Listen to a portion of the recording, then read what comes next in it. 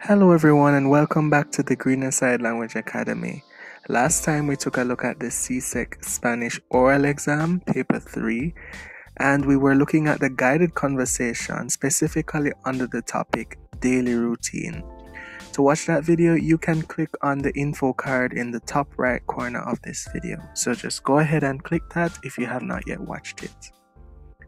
Now, if you have already watched that video, let's take a look at some questions under the topic travel. Now, I know this is a topic that is somewhat problematic for a lot of students because it involves the use of different tenses that maybe we're not so comfortable with, as well as knowledge of specialized vocabulary. So that's why I've skipped ahead to this particular topic.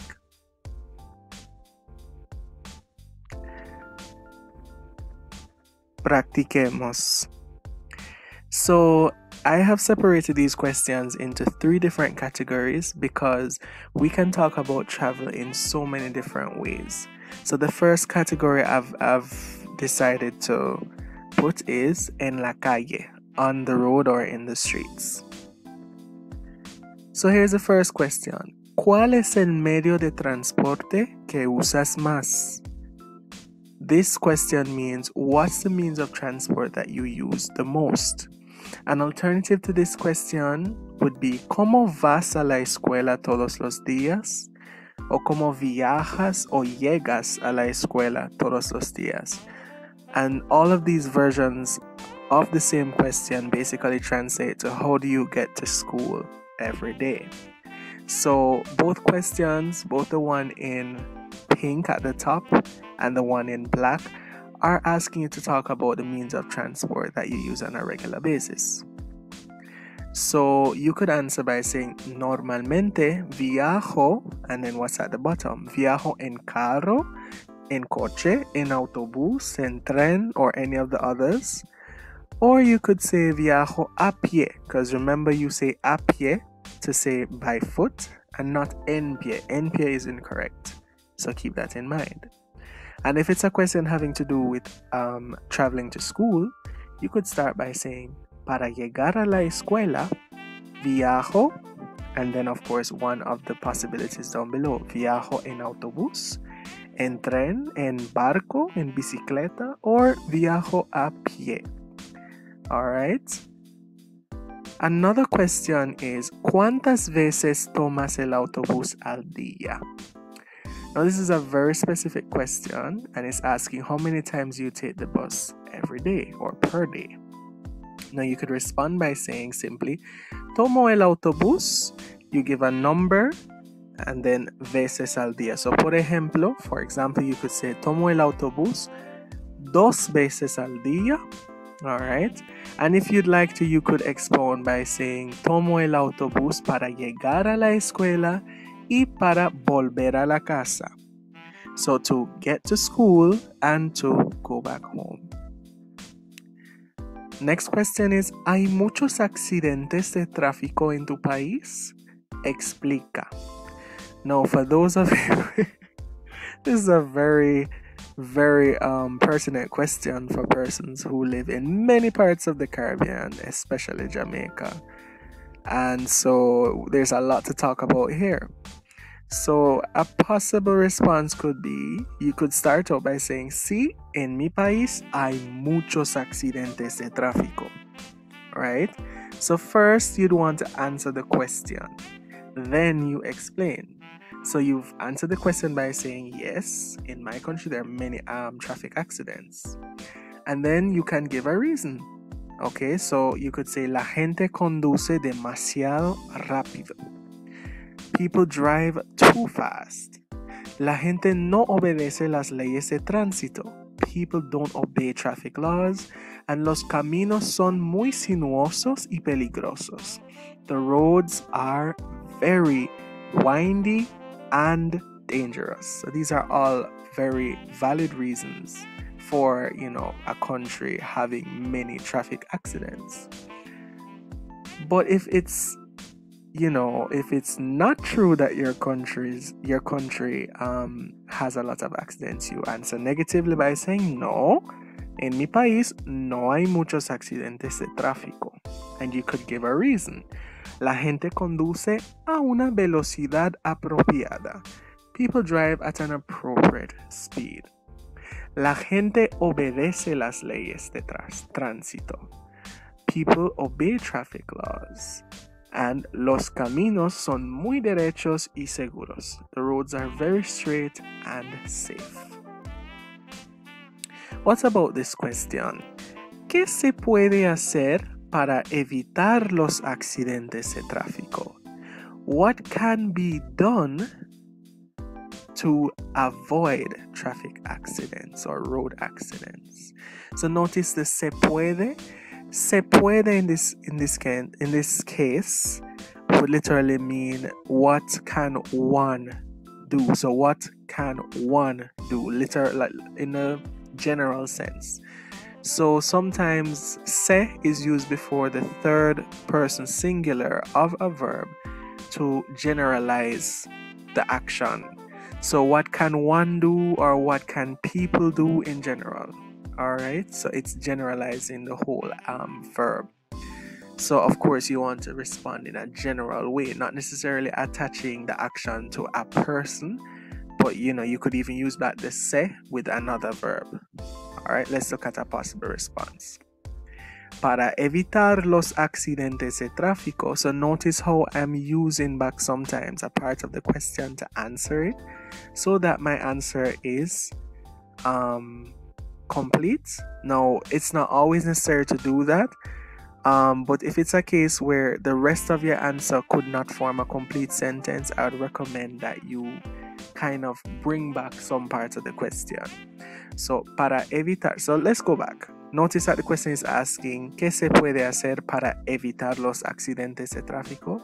So it's asking you, what can you do to avoid traffic accidents? So you can say, to avoid traffic accidents, para evitar los accidentes de tráfico, right? You give your solutions. Hay que conducir a la velocidad recomendada. One needs to. Hay que means like one needs to, or it is necessary to. So it's a general expression. Hay que. So it's necessary to drive at the recommended speed. Es necesario obedecer las leyes de tránsito. It's necessary to obey traffic laws. And here's another way to another general expression. Se debe. So se debe means one must or one should do something. So se debe estar alerta a todos momentos mientras se conduce. So notice the se conduce again.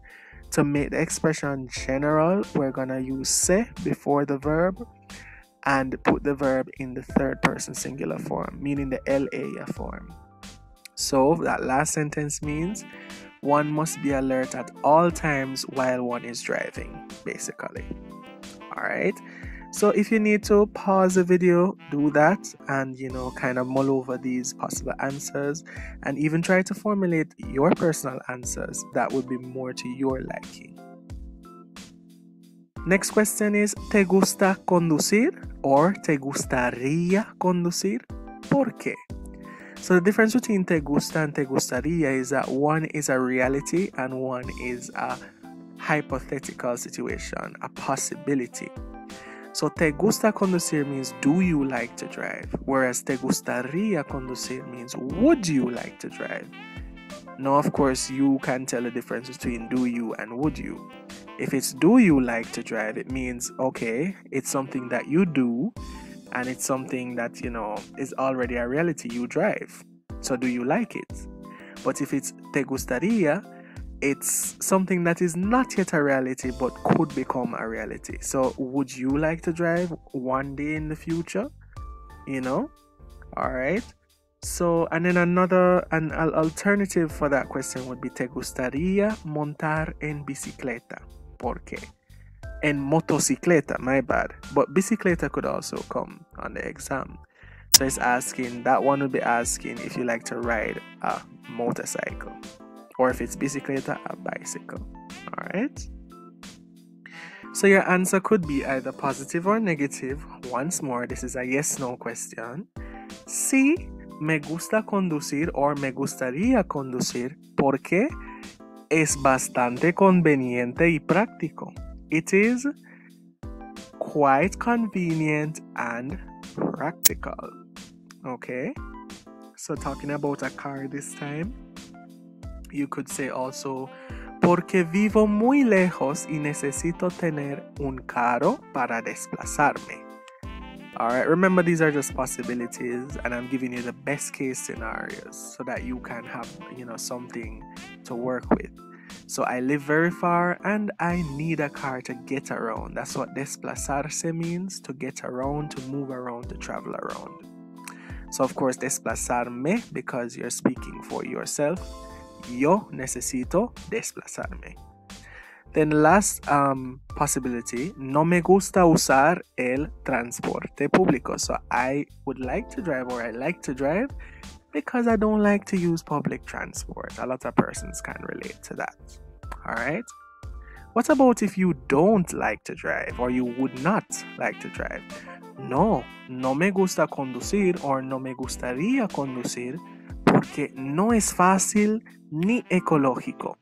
It is neither easy nor environmentally friendly, all right? Or some persons would say ecological. Or it is too expensive and dangerous. Es demasiado caro y peligroso, all right? Another possibility, vivo en una ciudad donde hay mucho tráfico. All right, so first of all, you'd have to say, no me gusta, porque, you have to, of course, answer the question, then give your reason after you say por qué, right? Prefiero usar el transporte público. I prefer to use public transport. Some persons do. I mean, people have different preferences, so that's a possibility. What about this category now? So we've looked at en la calle, situations that have to do with travel, in the streets, on the road. What about en tu propio país? So this could still be on the road, but more in a general sense, a countrywide or island-wide, if you live on an island, perspective. All right. So here's a question that you might be asked. It's very uncommon, but some uncommon questions tend to come up. ¿Cómo es la geografía de tu país? Or, ¿qué aspecto de la geografía de tu país te gusta más? So both these questions are asking about the geography of your country. And notice pronunciation, geografía. Why? Because when G comes before an I or an E, it is soft, pronounced H. Okay? So what could you respond about the geography of your country? Well, your country could be flat, mountainous, it could be an island, it could be a part of a continent, it could have many rivers, all sorts of things. So let's look at how to say that. Mi país es una isla o es parte de un continente. Or mi país es montañoso.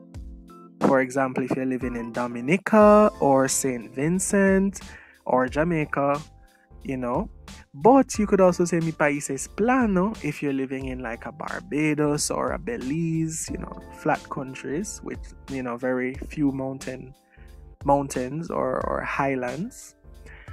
You could also say mi país tiene muchos ríos y muchas playas bonitas. So the ríos could be for the Guyanese students watching out there. Your country has a lot of rivers. And playas bonitas could be basically any of the islands out there in the Caribbean. All right. How about this one? Describe un lugar de interés para los turistas en tu país. Now, this would require you knowing a bit about, the interesting sites in your country. So some general knowledge is required here. You could name any site of interest in your country, right? By saying un lugar de interés o un sitio, I didn't write that one, but un sitio de interés en mi país es, and then you give what that, the name of that site of interest is, And then, you could give a reason. It never hurts to give a reason if possible, right? Because more than likely the examiner will ask you por qué. So you could say es and then give an adjective, or tiene muchos something. It could be tiene muchas atracciones. It could be hay muchos, I don't know, muchos artefactos históricos. It could be anything. Muchas tiendas, muchos mercados. It could be anything. So you just have to dig deep into your dictionary to find exactly what you want to say for that one. So that's an open one that I've left open for you. And feel free to comment down below what you have put for your response for this one. I'd love to hear about the different sites of interest in your countries across the Caribbean. Alright, so here's another one. ¿Quisieras ir a algún lugar durante tus vacaciones? ¿A dónde? So would you like to go somewhere during your vacations or over your vacation time? Over the holiday? To where exactly? Right? So you could respond using the same tense that's there. That's really the imperfect subjunctive, but the function of it is it's functioning as the conditional, meaning I would, right? So, sí, yo quisiera ir, yes, I would like to or I'd want to go to, and then you, of course, you give the name of the place. Could be within your country as well, usually. Porque es, and there's a host of adjectives down below that you can use, but of course the list is not limited to those. If you can find other more appropriate adjectives, you can do so as well. Now this is a type of question that you're very likely to see on the exam. These questions come up more often than not. Questions having to do with el extranjero. Foreign countries or abroad, okay? Because usually when we talk about travel, we talk about going abroad, but we never know what's coming on the exam. That's why we have to examine all of these categories. So let's delve right in. ¿Te gusta viajar? ¿Por qué? Do you like to travel? Why? Here's another version of that question. ¿Viajas mucho? Do you travel a lot? And then, of course, ¿por qué? Here's a possible response or possible responses. Sí, me gusta viajar porque me apasionan las culturas extranjeras. Now, there are many ways to say that you like foreign cultures, but this is just one of the ways. This one literally means I am passionate about foreign cultures. And notice that apasionan agrees with las culturas extranjeras, because apasionar is like the verb gustar. It operates in the same way. I wouldn't say the object. What we would think of the object, what we would think of as the object in the way we say it in English, that is what it would agree with. So we would say I am passionate about, but in Spanish the way it's structured is the foreign cultures. I don't even know if there's a literal translation. It's almost like saying they make me passionate or something like that. But we don't try to translate literally. Just know that that's the way to say I'm passionate about. Me apasiona if the thing that follows is singular. Me apasionan if the thing that follows is plural. Another alternative, quisiera conocer a gente nueva. I would like to meet new people. Then the other one is necesito mejorar mi español. So of course, if you say this one, it would be because you are going to a Spanish-speaking country.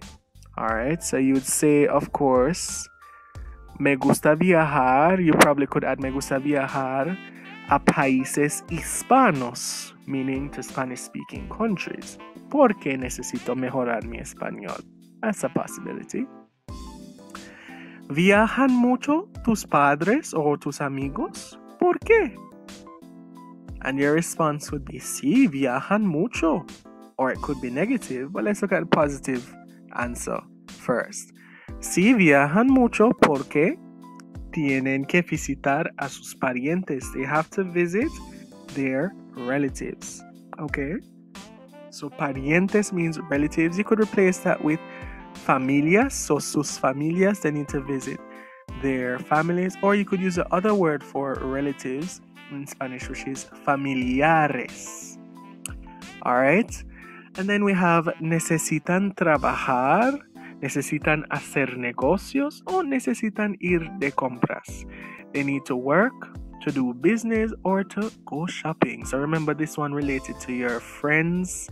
This question was related to your friends or to your parents, right? So you would have to choose based on, what you're asked about, whether it's your friends or your parents, okay? And your negative response could be no viajan mucho, porque les da miedo. So since we're talking about them, your parents or your friends, so that's a plural group, you would use the object pronoun les da miedo, meaning it makes them afraid or it scares them. Okay? Some people don't like to travel because maybe the means of transport is scary. All right? Then there's this one, which, we have to be cognizant of. Hay una pandemia y no se puede viajar. We're coming back with the se puede again. There's a pandemic and it's not possible, or one cannot travel right now. All right? Or you could say prefieren quedarse en casa. They prefer to stay at home. ¿Por qué viaja la gente a países extranjeros? This question can get a bit too philosophical if we don't rein ourselves in. So the question is asking, why do people travel to foreign countries? All right, so come back down to earth, think of practical reasons why people travel. So you could say, la gente viaja porque tienen que visitar a sus parientes. Right? So the same reasons we gave before. So you see, a lot of the times you can give a lot of the same reasons. You just have to adapt them to the situation.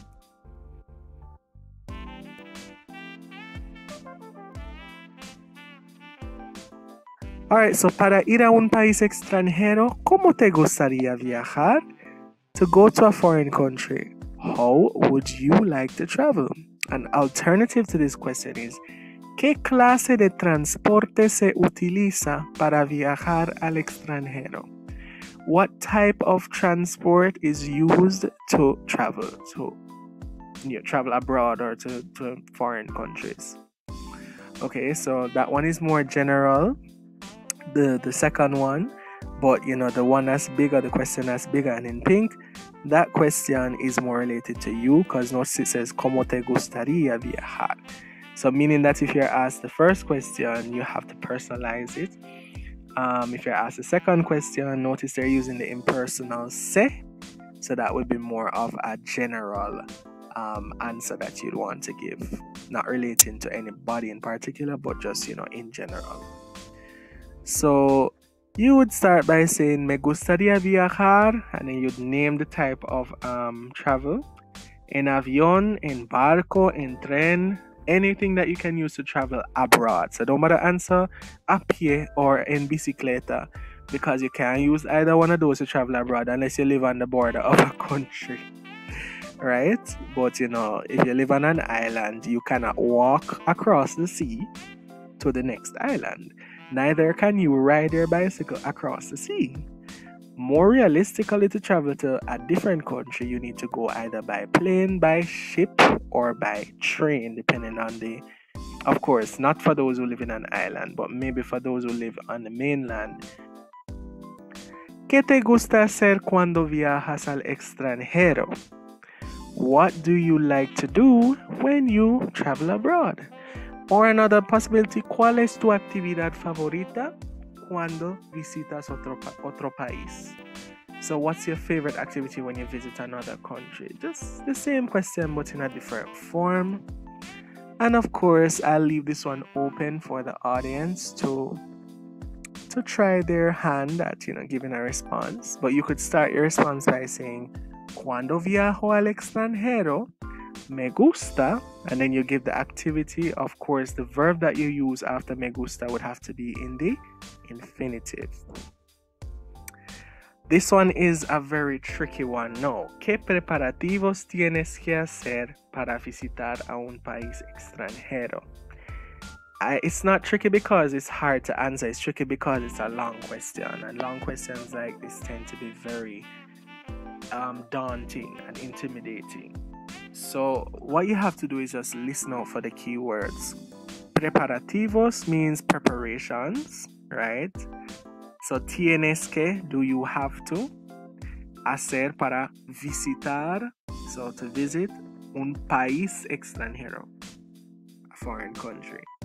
Another, I wouldn't even say form of this question, but another branch, related to this question would be ¿Qué necesitas para viajar al extranjero? What do you need to travel abroad? Or ¿Qué documentos necesitas para viajar al extranjero? Which documents do you need to travel abroad?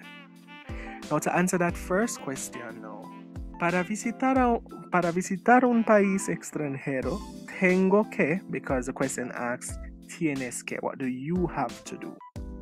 So tengo que, what are logical things you think of when preparing to go abroad? Let's really think now, people. Obtener un pasaporte y un visado. Get a passport and a visa, right? Think realistically.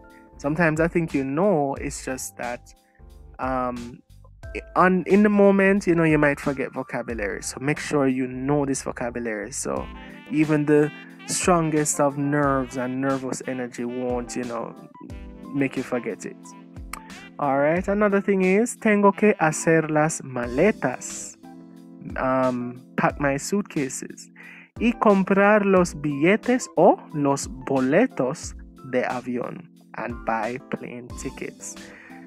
Take a minute to pause the video, mull over this a little bit, think of other possible responses and try to use this as, some form of inspiration.